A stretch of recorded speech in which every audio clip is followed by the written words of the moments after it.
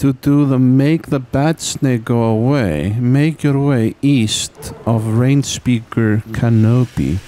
Next to the waterfall, you will find the venomtip. He is very poisonous. He does this poison spit on you. Hatu, hatu. Then you have to proceed and kill 10 emperor cobras. They are not as poisonous as venomtip. They're just chilling in the wild growth mango. You need to kill 10 of them. If you AoE them down, you can kill multiple at a time.